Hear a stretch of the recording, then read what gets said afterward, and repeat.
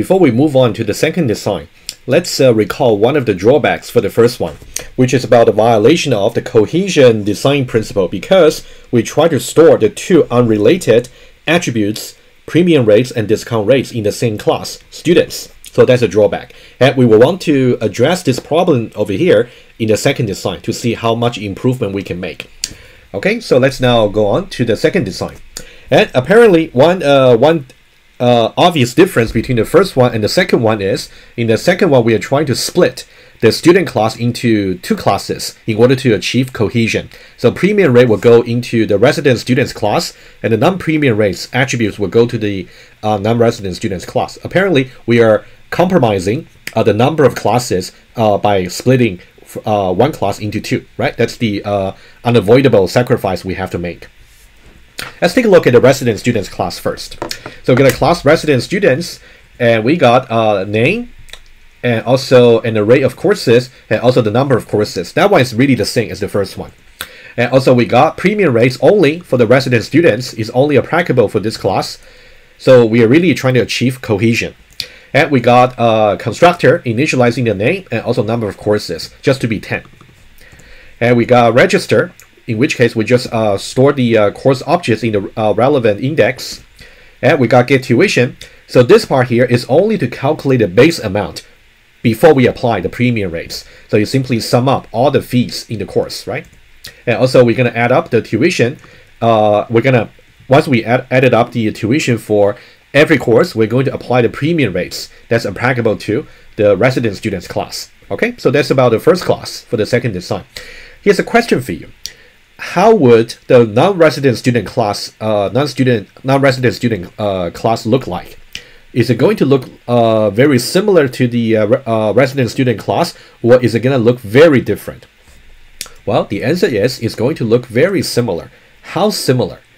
I think my highlights over here can already suggest to you the only things that we got to change from resident students into non-resident students would be whatever I highlighted over here. We're going to change from resident students into non-resident students. We're going to change from premium rates into discount rates.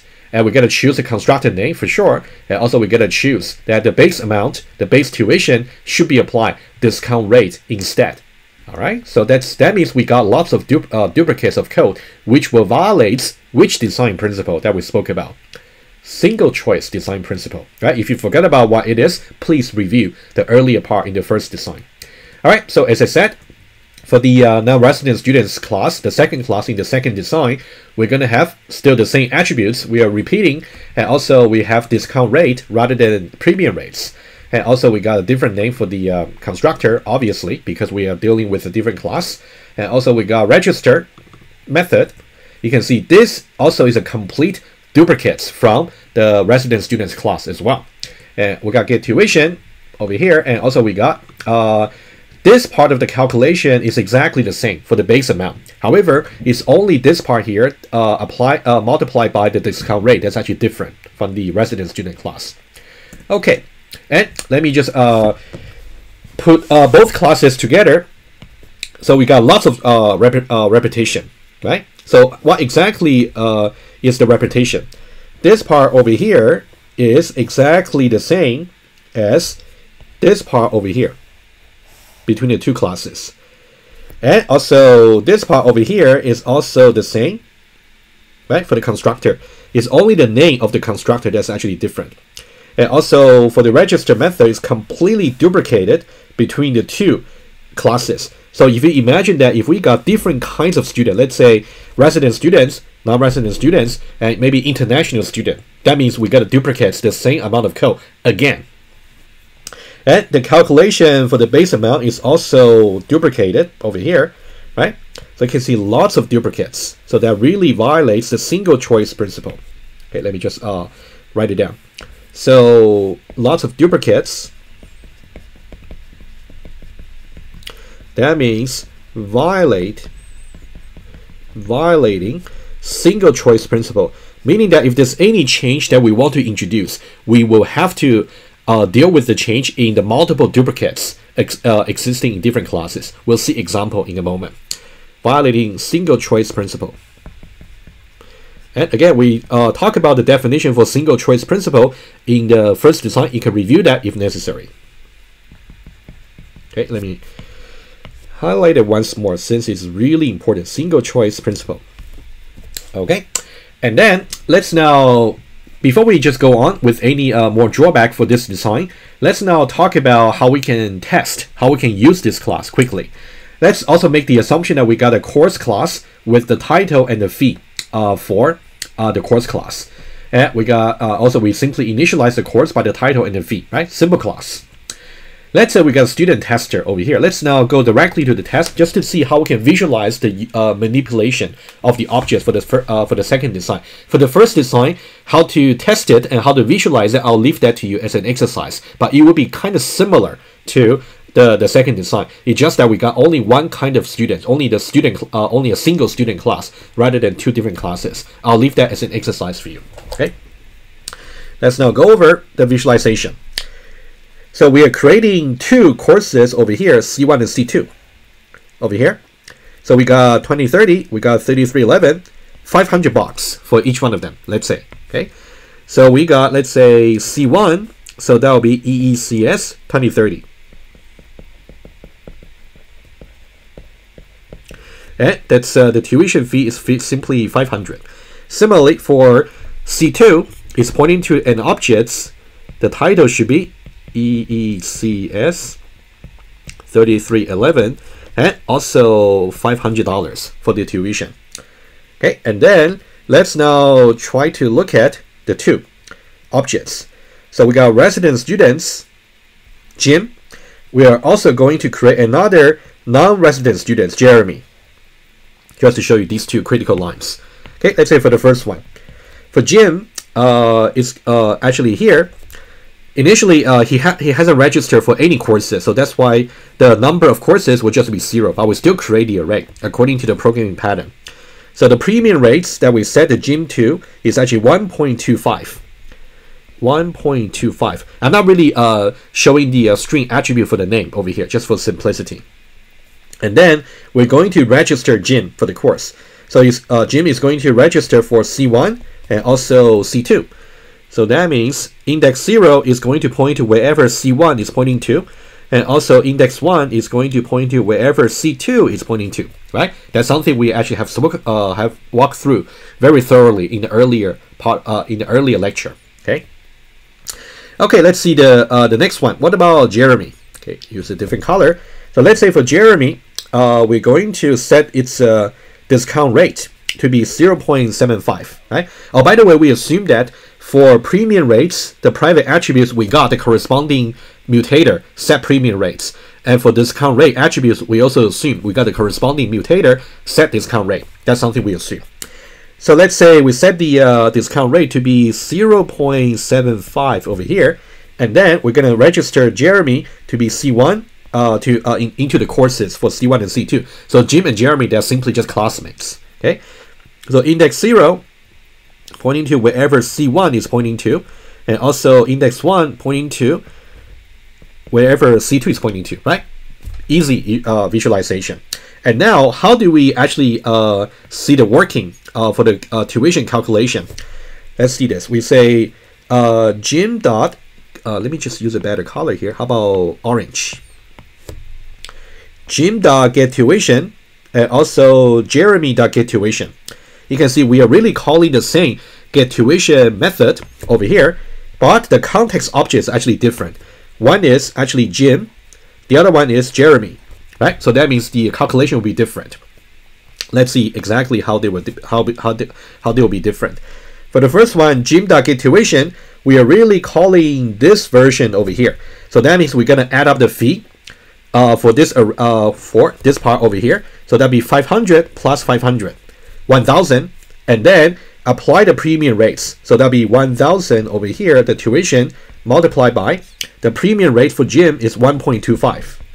So that'll be the calculation. You can do the math. Okay. What about Jeremy?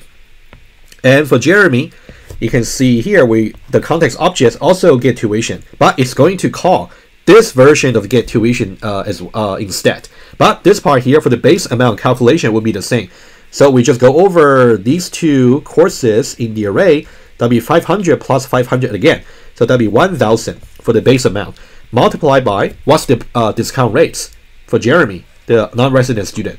0.75, right? If you do the math, you can definitely see these two numbers are simply different, meaning that even though they're classmates, register for the same list of courses, but they still pay differently because they're different kinds of students. Okay, that's just the nature of the example setup. All right, so everything definitely works. Okay, let me go back to the slides. Right, you can also go over the code which I just illustrated. So implementations for both student classes seem to work, but can you see any potential problems with it? Actually, that's the problem I just mentioned to you. Let's talk about the two drawbacks for the first design.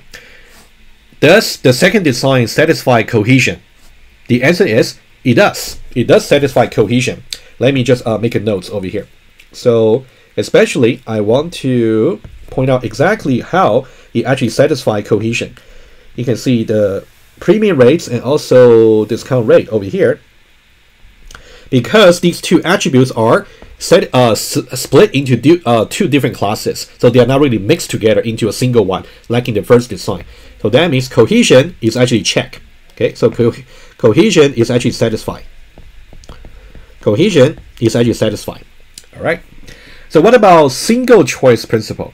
Right, that's something I already spoke about. That's already answered, but I'll still give you the hints over here. Maintenance of code. Think about if you want to add something or delete something from the maybe for the policy change. In that case, you may have to modify multiple places in your classes. In that case, that's violating single choice principle. Let's see.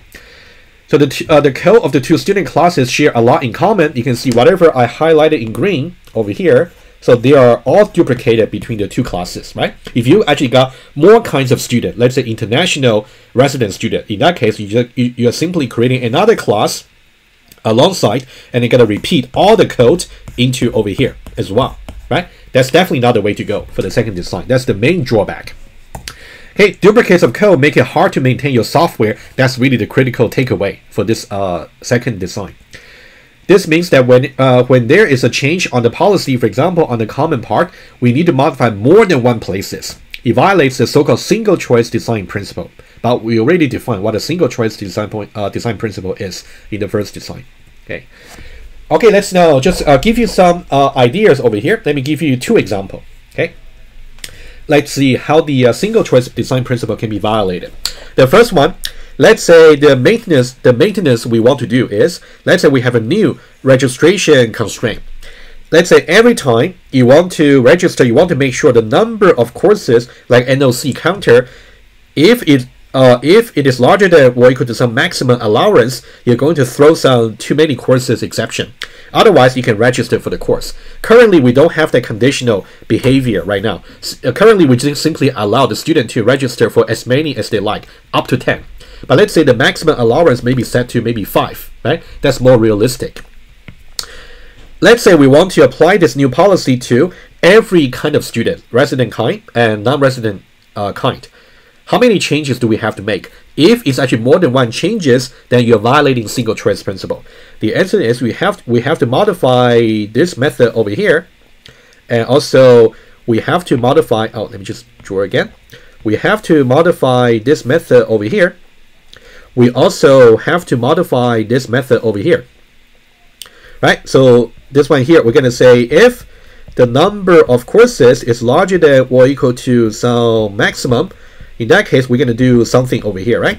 Similarly, here we're going to repeat the same change. We're going to say if the number of courses is larger than or equal to some maximum over here, the same block of code, and then we're going to do some actions accordingly. So more than one places. It definitely violates the single choice principle because more than one.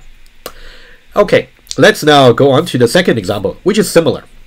Let's say we want to make another change, which is about the tuition formula. We may have to also account for maybe inflation rate. That's maybe from the school point of view. They just have to charge you higher this year, year after year, just because of the inflation. In that case, what should we do? Well, is there only a single place that we have to apply for the inflation rate or multiple places? The answer is it's going to be multiple places. It's going to be over here for the resident students and also over here for the non-resident students, both places actually. So here we're going to say multiply by inflation rate. And also here we're going to say multiply by inflation rate. So there'll be multiple places for the changes.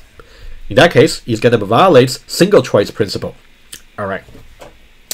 Okay, let's now go back to the slides. Hopefully that's clear to you.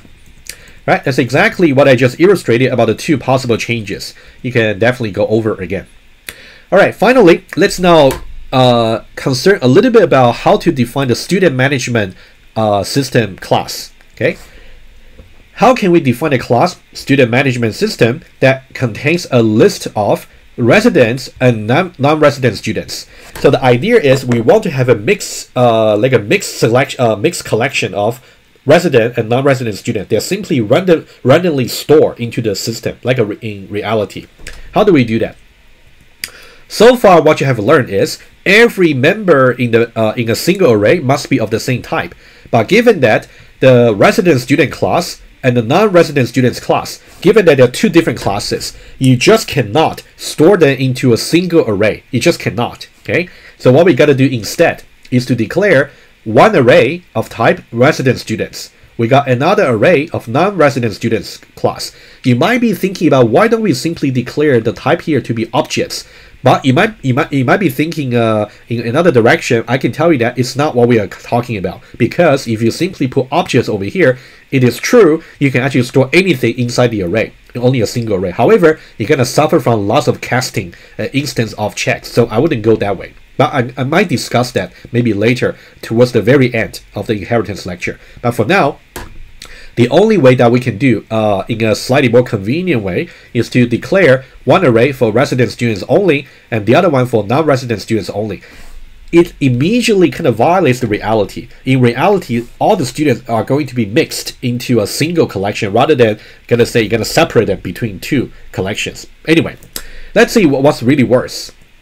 Given that we got two different arrays they're going to work independently, that means we need two integer counters, one for resident students and another one for non-resident students. Okay, we are instantiating the programming pattern twice, and we might just need one mutator method for adding resident students, right? In that case, we just store that resident student into the relevant index. And we might just have another mutator method for adding non-resident students into the corresponding array index. Right? So far, it's very straightforward. Just that everything you have to do for one array, you got to duplicate it for twice. Right? Again, duplication means we violates the single choice principle. Let's say we have one method over here. We want to register a single course, maybe a common course for every student in the system. Maybe there's common first year course that every student must take. So that's why they are registered to that course automatically. In that case, how many loops do we have to write in order to register for every student in here and also here? Well, apparently we got two arrays in this example here. So that means we want to write two loops. One loop for adding all the students in this array to register into this course, and another loop for registering all the students in this array, in the second array, into that course. But what if we got 10 kinds of students? If we got 10 kinds of students, number one, we will get 10 different arrays to store. Number two, we will get 10 different mutators to actually support for each kind of students. And also we got 10 different kinds of 10 different counters to really support the pattern. And inside the register all, we need 10 different loops to actually register the courses, to register the course for every student in that particular array. It's so inconvenient, especially think about your software maintenance in the long term. Okay, so that'll be the first loop over here. We just go over the first array from the beginning until the counter end, and then register every student for that course. And we need a second loop as well, right? So as I said, you want to think more about your software in perspective. What if you have many kinds of students in the student management system? In that case, you would just simply need so many arrays to store all the student objects. That's really the main drawback. Okay, that's exactly what I just said, right? Okay, hopefully you see that point. Very inconvenient to handle the list of students separately.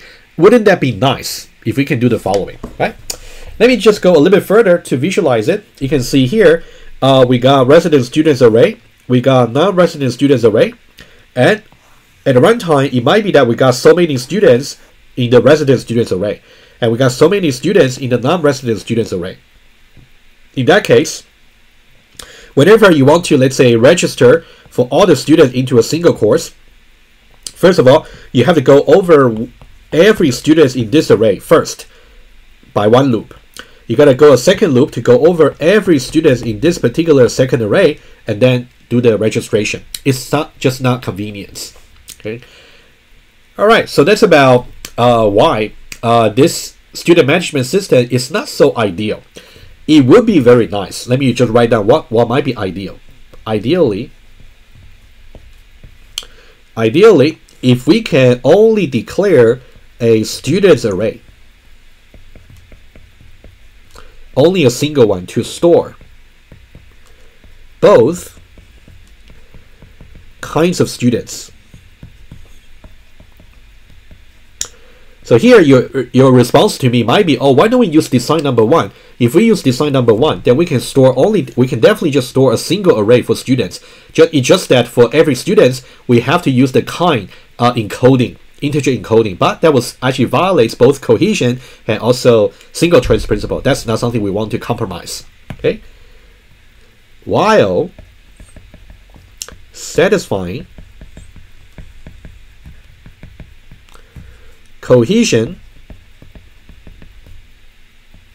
and single choice principle. So here we are really defining the criteria for an ideal design. Criteria number one, a single array to store both kinds of students. Criteria number two, we want to satisfy cohesion. Criteria number three, we want to satisfy single choice principle. Is there such a design? Indeed.